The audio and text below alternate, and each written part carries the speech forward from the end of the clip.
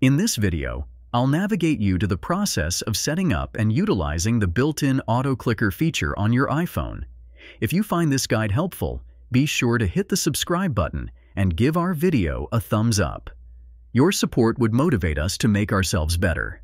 Using an auto clicker on an iPhone can automate repetitive tasks, saving time and effort. It's particularly useful for gaming, app testing, or any scenario where repeated tapping is necessary. Let's dive right in. Setting up the iPhone. Auto clicker is pretty simple. First, launch your Settings app. Once inside, scroll down and locate the accessibility option. Tap on it, then navigate to Switch Control. Now let's configure the switches. Tap on Switches, followed by Add New Switch. Opt for Screen, then Full Screen, ensuring you select Tap. With full screen tap set up, return to Switch Control, then head to Recipes.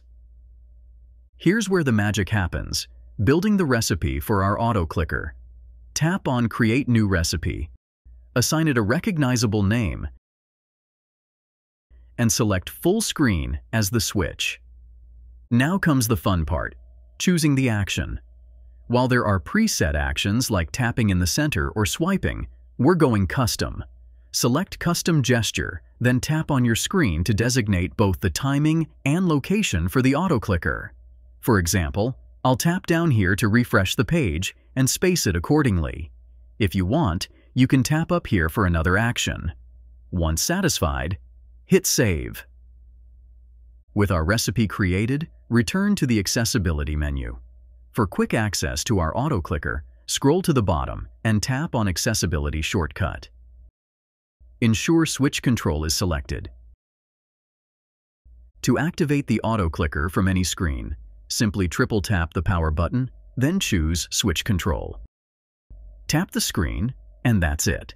It executes the recipe, automatically refreshing the page. To deactivate, triple tap the power button once more. And there you have it. You've now learned to use the iPhone auto clicker. If you found this tutorial helpful, don't forget to give it a thumbs up and consider subscribing to my channel for more handy tips and tricks. Also, I recommend checking out my website, MediaMagnetGuide.com. There, you'll discover a fleet of helpful tutorials and resources on a wide range of topics.